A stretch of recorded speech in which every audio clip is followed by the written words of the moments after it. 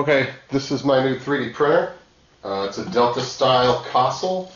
It is not the Anycubic 3D printer brand name. It's a Hackka, H-A-C-K-K-A. And I got the Hackka because it was the only thing available on eBay that could ship within a reasonable amount of time. Everything else was 2 to 3 weeks. This one was $13 and you get it in 4 days.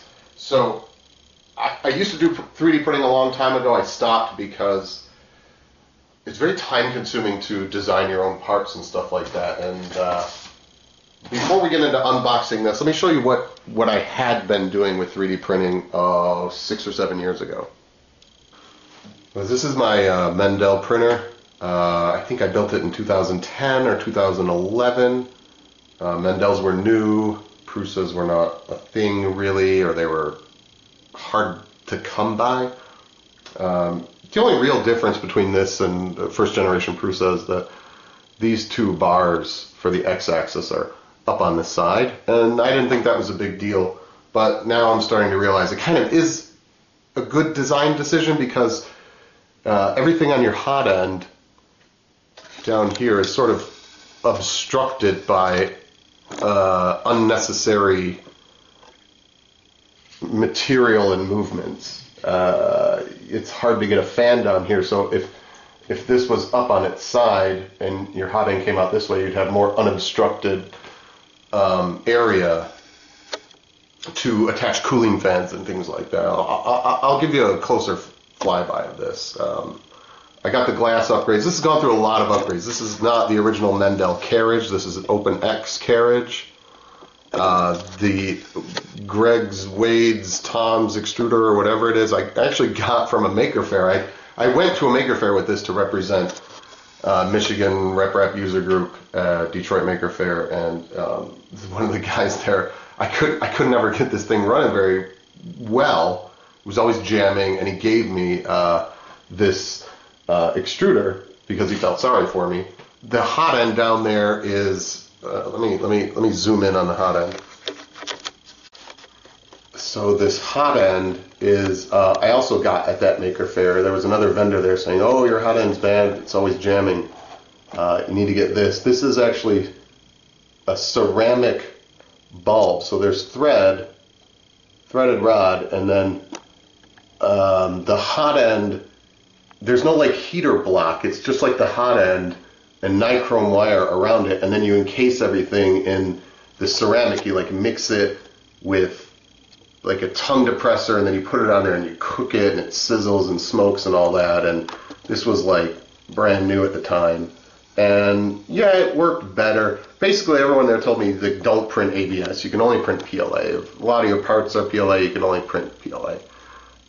These parts I designed myself, and they are for the L8MMU or LM8UU bearings. You know, we didn't have these. They weren't readily available. You can see that most of this is all the trapped bearings still, where you have one bearing on top, one bearing on the side, and then one bearing sort of off at like a 270 degree, which that is just printed PLA bearing. Interesting. I recently added this part fan. Well, recently, I mean the part fan. So one of the things that I noticed is that I think now getting back into 3D printing, I really need cooling break here. I really need a fan on this because I think what's happening is the heat is creeping up here and the PLA glass transitioning, getting jammed and all that. So I think this fan shroud should have a hole or something more akin to what you see with the E3D V6 or V5 hot end. I'm not sure what to do. So I'm not sure how much time and energy and how many small $10 parts I should buy for this thing. That's why I got the Delta. I'm just going to start over, and then I'll revisit this as needed. You know, if I want a Cartesian again, I can slowly get this up. This is how we used to get filament. It's all air spooled, and you had to make your own spool holder for it. And this is the spool holder I made, and it's never it never worked really well. you sort of clip it there, and then it always falls over. It's not wide enough, and I don't ever know what I think I just held it, or I don't remember what I used to do for filament spooling. You know, electronics are like ramps. I don't know if this is ramps 1.1 or I don't even know if they had versions at this point.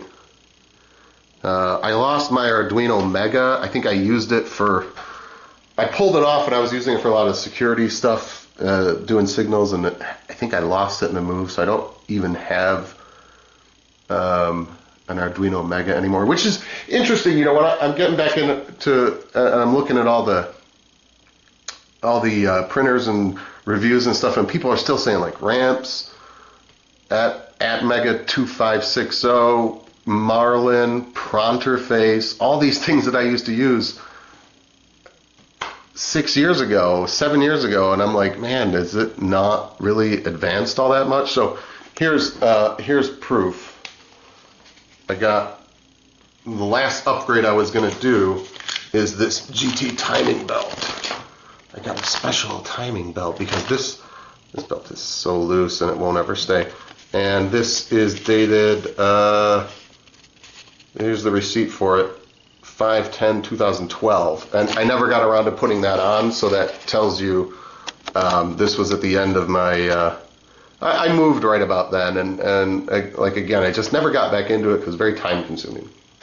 Well, before we go back downstairs, I want to show you some of these prints that I did with this thing. This is the initial calibration cube I did with it. Very deformed. Bridging wasn't good. I mean, I got better. This is just the first one. I just kept it. There's some overheating issues down here. Yeah, this was with the original extruder. I made some and painted some hexagonal interlocking game pieces, so you could make a game board like that, and then you can randomize the tile set. So it's Catan, basically. It's Catan. Here's the wheat tile, and you know the tiles come out, go back in. What else did I print? I don't think I printed this.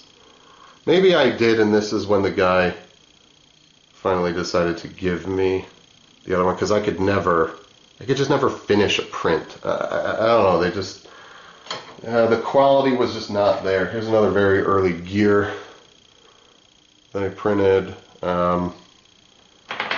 This was my heated bed. Alright, so, I didn't even know to get a real electrical box, so I used like a lunch meat box. Put a dimmer switch in there, and wired up some hair straighteners, right? And I think this still has the sensor on off. I don't even remember. So yeah, I took some like $10 hair straighteners and broke them apart and epoxied. So there's just 2 or 3. I think I bought 2 pair and put 3 or 4, and like epoxied them to the underside of the bed. And while it worked, it would unevenly heat the bed, and the bed kind of got warped after a while. And that's why I put the glass on it. But the bed was so warped that it started breaking those clips, those bulldog clips that you use to hold down. So I don't think I have. Oh, I still do. Okay, so yeah, initially this is the heating element. So initially I literally just broke the flat irons and like silicone them to the bottom and plugged them straight into the wall, and I used their own temperature gauge.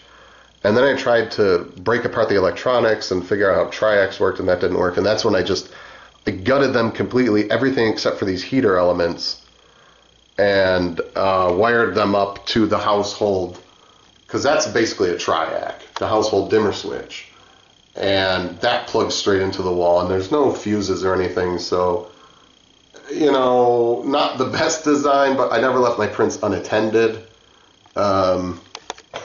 I think this is where the heated bed, it's like a MOSFET? Oh no, that's just the thermistor wire that tells you what the temperature is. And I would just like read that. I would just read it manually and do this. Oh, that's another thing is that we didn't have LCD screens and SD card readers. Those were like, you know, I don't even know if you can see it on here. There's no like auxiliary 1 and auxiliary 2 jumpers or anything like that. Maybe there are and I'm missing them, but those were like fancy do-it-yourself. Oh, hey, this is probably another reason why I stopped. This, let's see, this MOSFET is fried. Don't know what that controls, but that might be another reason why I haven't done anything with this in a number of years. So I need a new ramps. I think my Polulus are still fine. Yeah, definitely a newer ramps. I guess this is ramps 1. Anyways, enough about out with the old, in with the new, right? I mean, let's go look at this new console and see what it can do. All right, one more bit I wanted to show you is that this Mendel kit that I got was printed on like a professional 3D printer. So this is some of the original parts, and that's why I hadn't really upgraded, because I hadn't really got my system to where I could produce pretty good parts. And like this is a part that I made, but look at that hole, right? I mean, it works enough, but yeah, this is probably some of the best printing I've done. But this is a small-ish, short timeline. The longer timelines I never really got finished. The OpenX carriage I printed myself, that looks pretty good, if I do say so myself. It's dusty and dirty.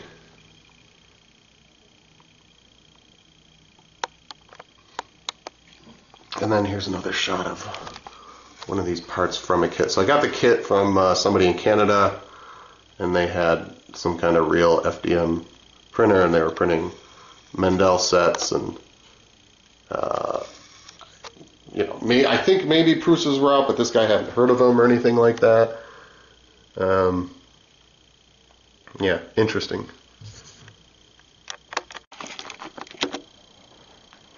All right, so what do you get when you actually order one of these printer kits online? So I already opened this last night, but I put everything back because I couldn't help myself. Now, I don't know if you can see this, but there was like 3 holes in the cardboard, and when I lifted this up, there's like 3 holes, and this is the stepper motors. Right here, the stepper motors, I mean, they're in there pretty snug, but I guess they got shipped wrong side up, and I hope they're not damaged. I haven't tried them yet, so USB cord, hooray, I mean, hooray. Bowden tube,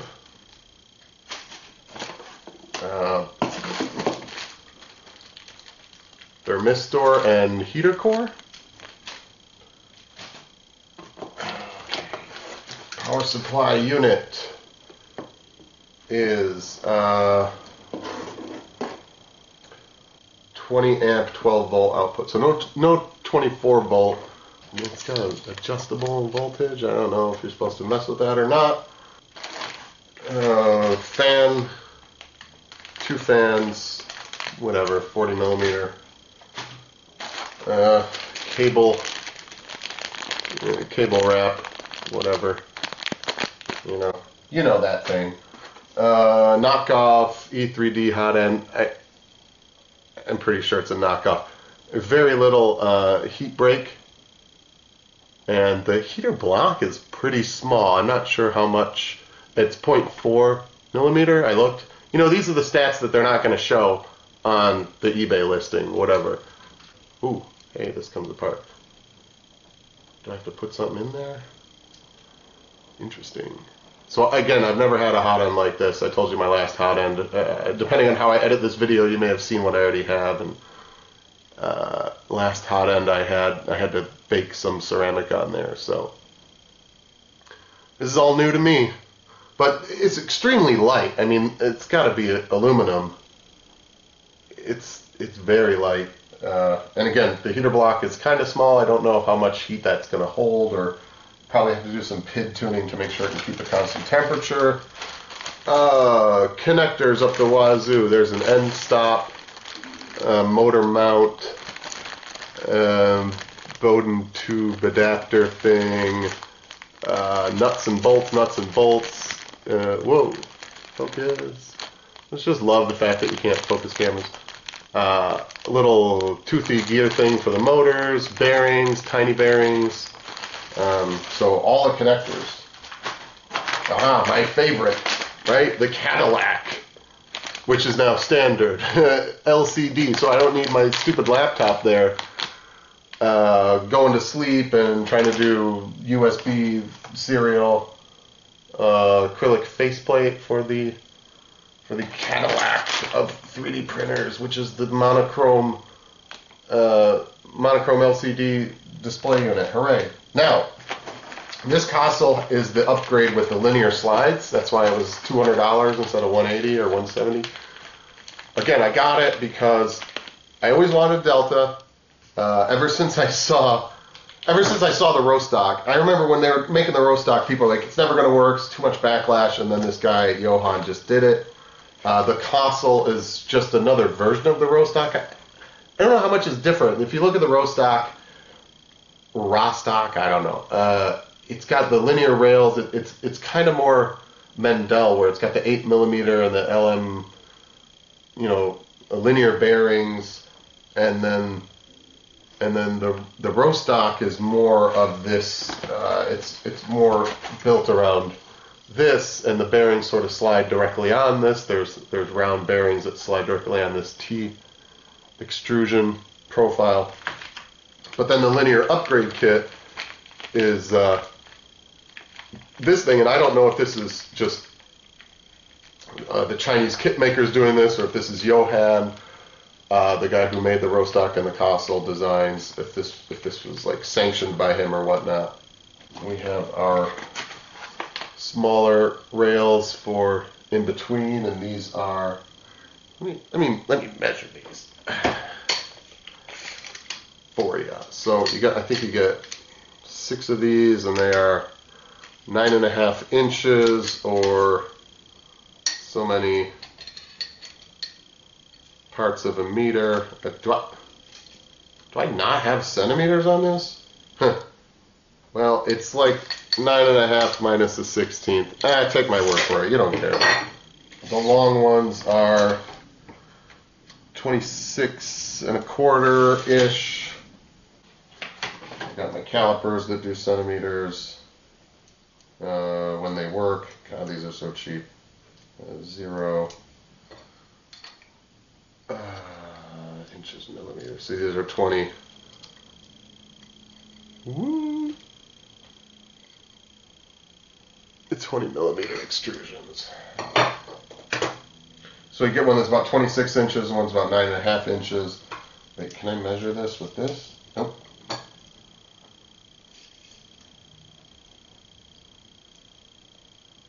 What else do you get? So I got 3 of these. 4 of these. No, I put one back. 6 of these. So these motors are what? NEMA 14, I want to say. 1684A. I don't know if that's in focus or not. 1684A, SL42, something. The motherboard. And this is like, what, an MKS2? I don't know, I've been out of it so long. It's definitely, I looked at it, it's, what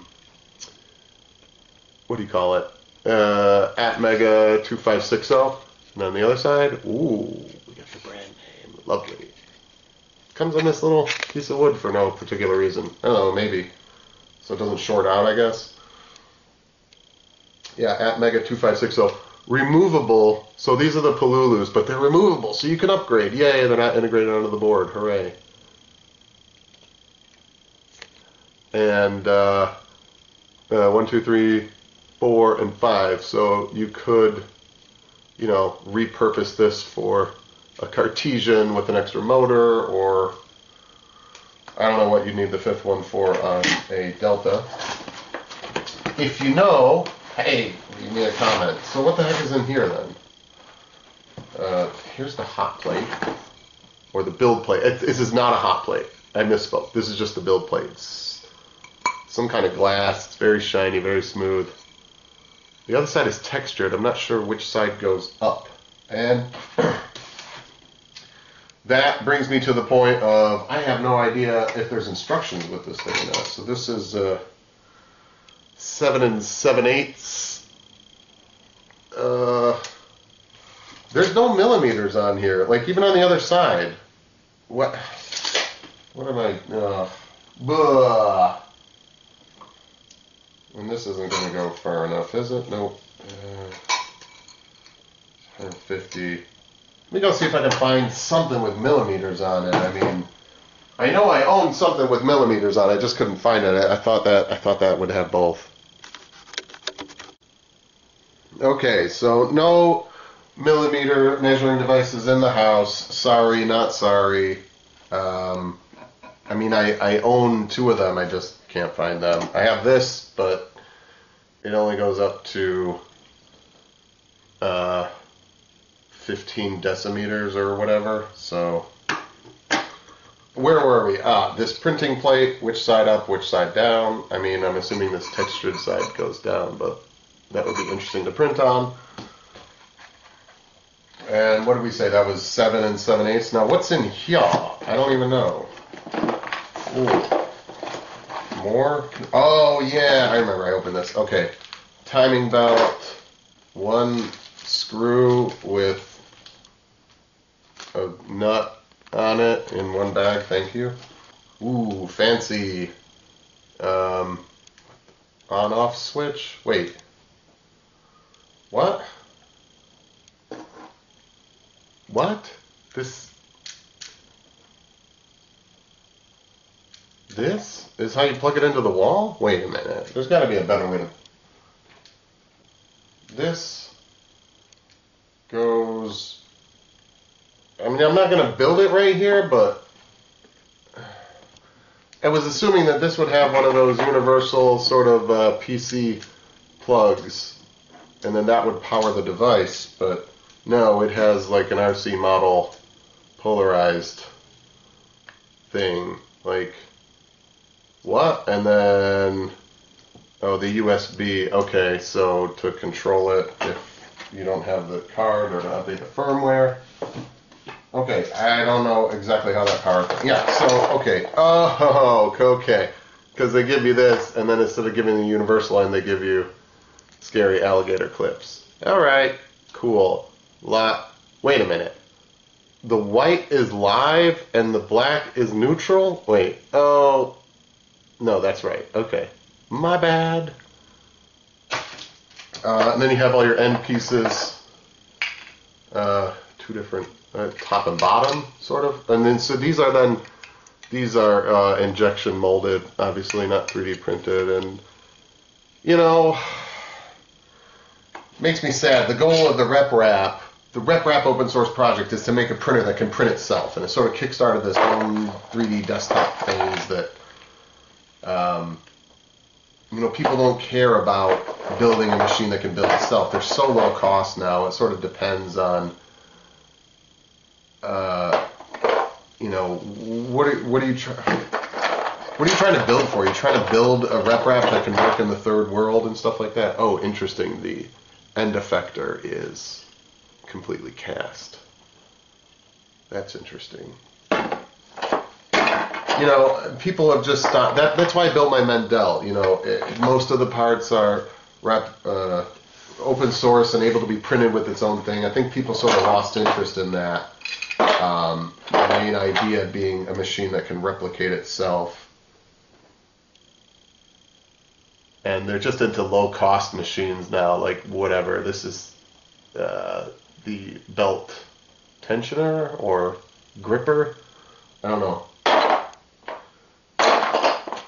And then here's are the carbon fiber rods and little springy doos in between. That's a nice touch. I gotta measure these and see if they're all, they look to be longer than my calipers, so yep. I'm not going to be able to do an accurate measurement to see if they are all accurately the same size or the same length.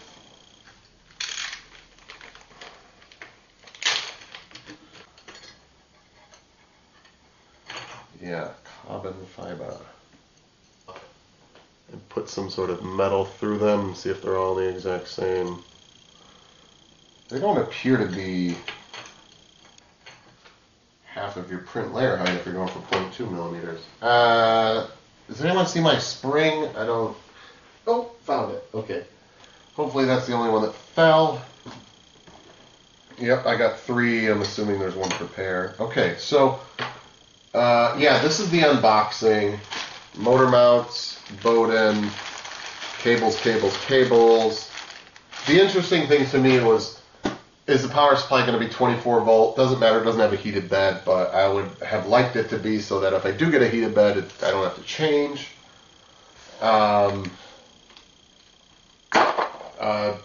What electronics came with it, and that would be just a 8-bit Arduino clone. Does it have removable stepper motors? Yes, which is sort of an advantage, and LCD screen.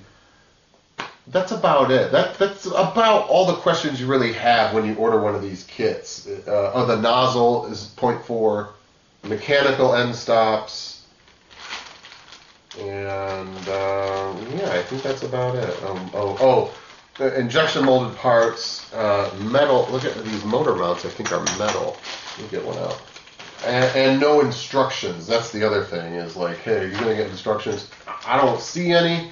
There might be some online. You know, I searched for this brand Hackka and didn't really come up with much except for a couple sites selling them, which probably wasn't good. But I've built a 3D printer before. I think I can handle it.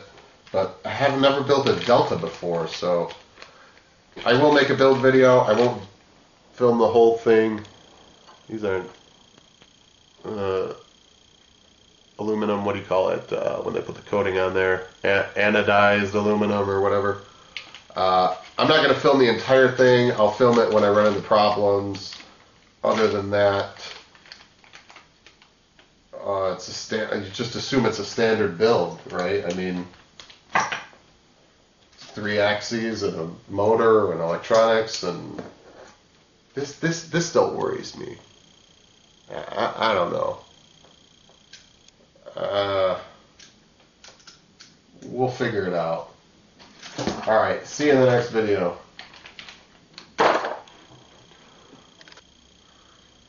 One more thing before I go. I know I've done some videos on like programming and PHP and Python, and then I've done like home security and 3D printers and like hacking on everyday stuff. You guys want to see like hacking on everyday stuff, or like hacking on software and shopping carts and stuff like that? Let me know.